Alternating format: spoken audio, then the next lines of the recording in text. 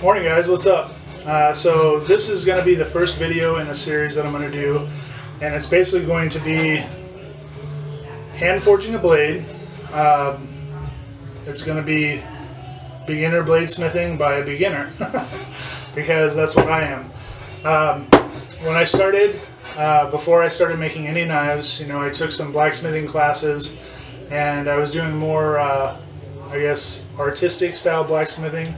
We were doing coat racks and meat turners and candle holders, keychains, stuff like that. I had a little bit of an introduction to forging knives with another blacksmith here locally, and then I did end up doing a class with Ray Rybar, who's an ABS mastersmith, and he is in Arizona.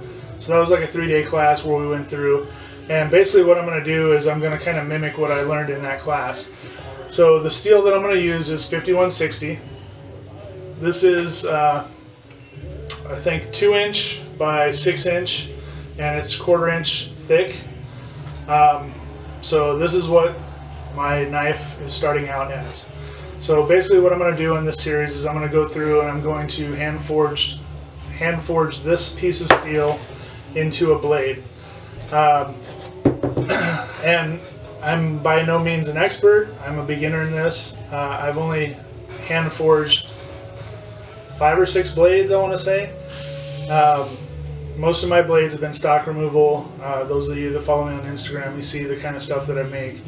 I want to get back into more hand forged blades because the blacksmithing aspect of it and actually forging the blade is more exciting to me than stock removal.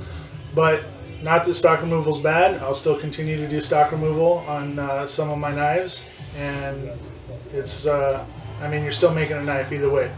They both have different aspects to them and different ways that you do it. This is just something that was more interesting to me along the blacksmithing lines. So that's what this video is going to be. This may end up being, a 2-part video or possibly even 3. But what I'm going to do in the video, or this first video at least, is I'm going to get this piece of steel rough forged out into a knife, and then maybe I'll do the next video on grinding, and then I'll do the last video on adding the handles. And the way that it's going to work is, like I said, I'm basically going to follow the class that I did late last year.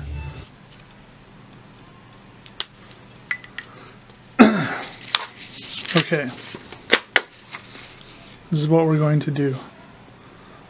We're basically going to start. This is our piece of steel, 5160. And what we want to do in the first step is we want to hammer down this top edge. So we're basically going to reduce the thickness of the bar by 1/4 inch. So that's going to lengthen our bar a little, and what it's going to do is compact this edge. So this is going to be the blade edge eventually. The next step that we want to do is we want to take the hammered down edge, and we want to use our 1-inch or 3/4 inch round tool and basically put a finger hole here. And then you can measure your distance, 3 or 4 inches, whatever you want it to be, I guess, for your blade length. So this is blade, handle. Alright, the next thing we want to do is we want to hammer down our handle side.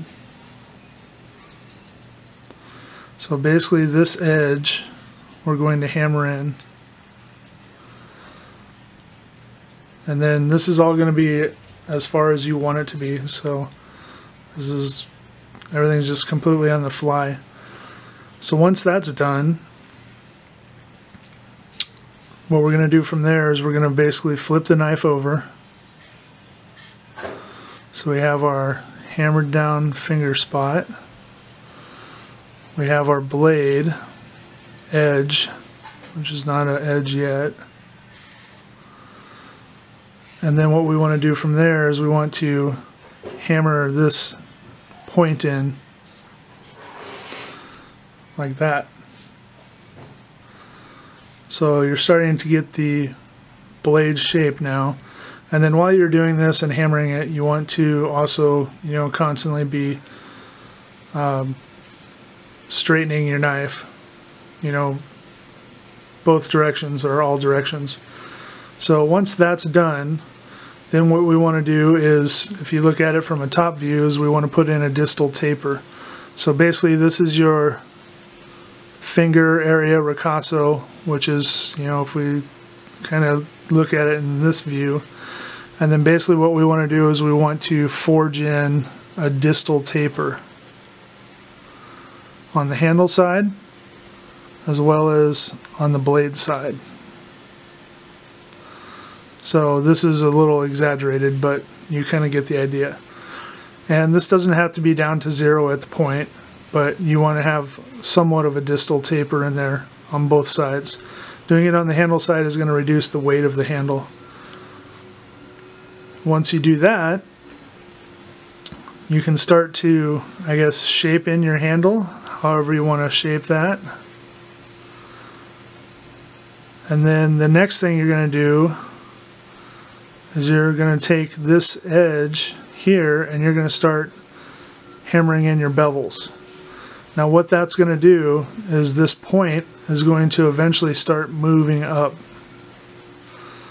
So the more that you work the bevels, this material is going to start to spread this way, and then the point is going to come up. Now if you get your blade to where the point's sticking up too far, let's say, this is again exaggerated, what you can do is you basically want to flip your knife over so that your spine of your knife is on the anvil, and you want to hit this edge with either a rubber or a wooden mallet. And basically what that'll do is it'll straighten it out again, so that what you end up with is your nice blade shape.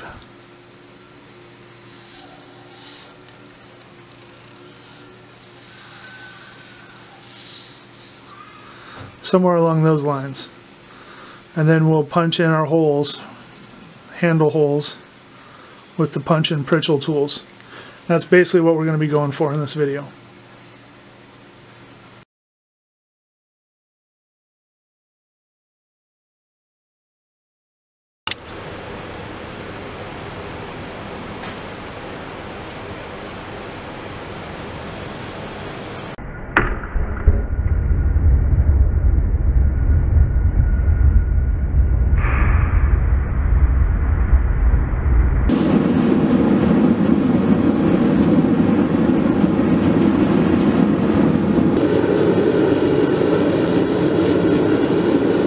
Alright, here we go. It's my 5160 block.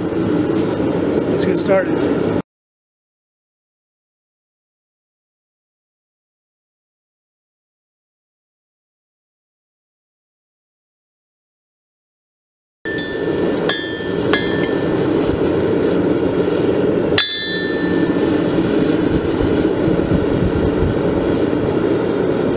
Reduced it down 1/4 inch.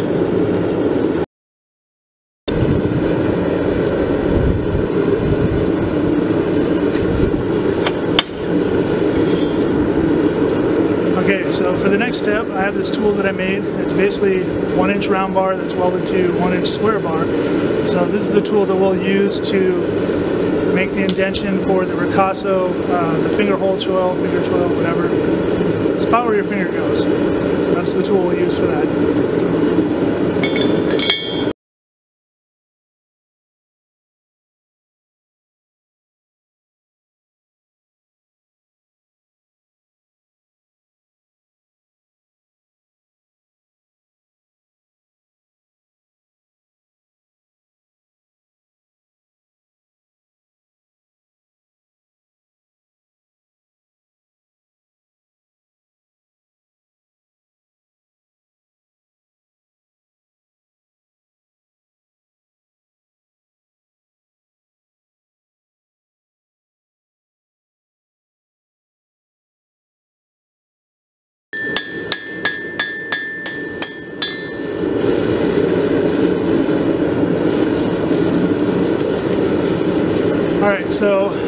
with this step. That took me a little longer than I was expecting. I had a power hammer last time I was doing this, so that made that step a lot easier. So we already got a little bit of a start to angle our handle. So I'll put it back in, we'll do the handle, and then we'll go to the next step.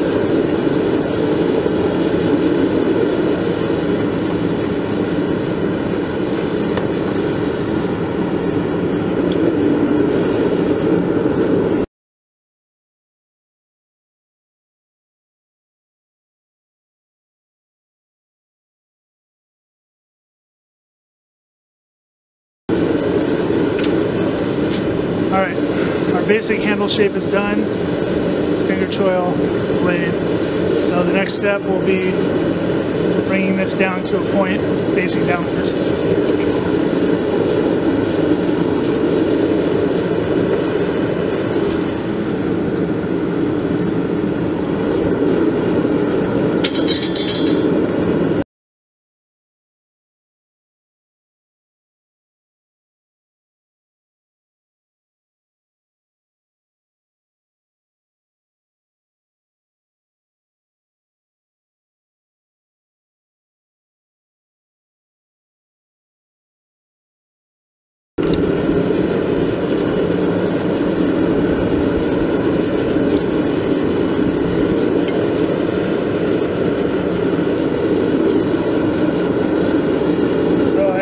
Shape in there.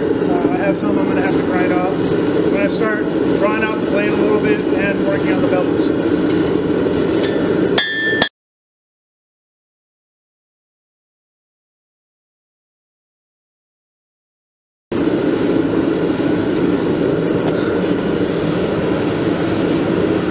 Alright, so I got the blade drawn out a little bit. I'm going to do it a little bit more, and then I'm just going to continue working on the bevels. This part up here you can see got a little bit messed up, so that'll just end up getting ground off in the profile.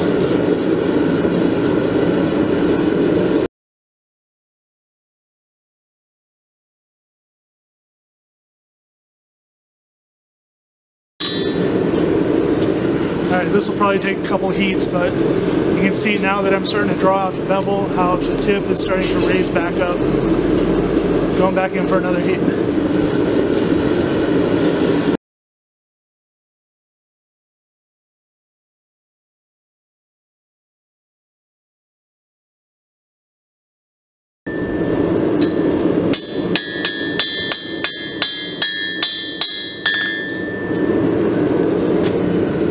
Alright, I think that's going to be about it for drawing my blade out. I have a decent shape on it.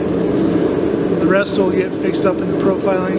I'm going to do one more heat to try to even out the bevels a little bit. I got some pretty deep hammer marks in there. And then we'll flip it around and do the handle.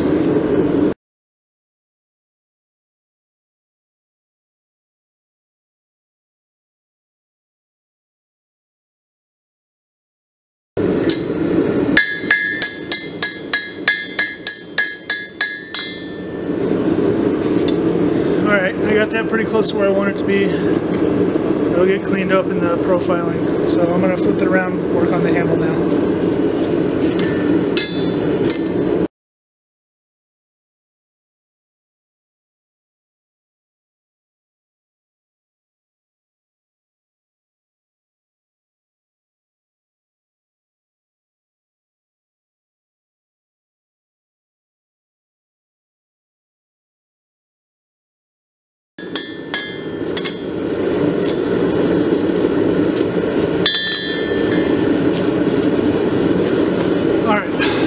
That's pretty good for my handle. I'm going to go ahead and do one more heat on this and then put my stamp in it, and I think that's going to be it for the rough forging.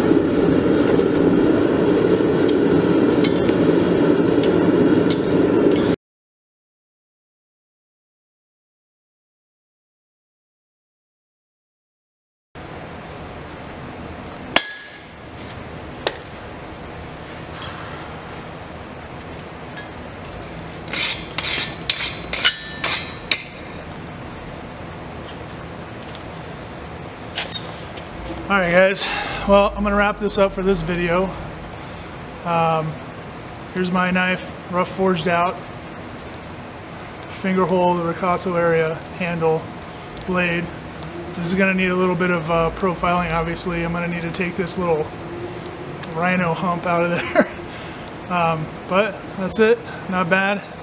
It's been a while since I forged a knife, and I only did a few before this, so it's all a learning experience, right? So I just want to say it's getting kind of late. Thank you for watching my video, and hopefully you'll tune in for the next ones. And then I want to continue to do more videos like this. So thanks for watching. Please subscribe and give me a like if you liked it.